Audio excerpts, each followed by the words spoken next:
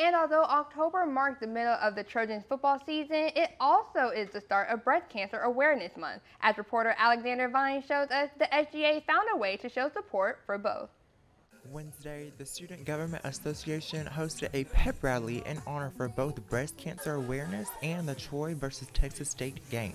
This event was a pep rally to cheer on our Trojans tomorrow night, but we really wanted to do something creative where we did bringing light to breast cancer awareness, and we wanted everybody to wear neon and wear pink just to show support in something that a lot of people face that is really hard and really emotional.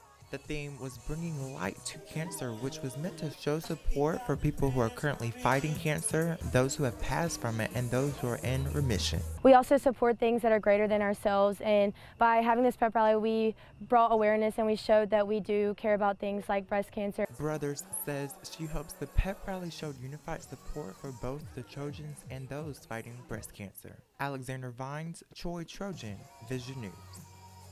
The SGA is now preparing for its annual fall blood drive, which will be held October 7th and 8th here on Troy's campus.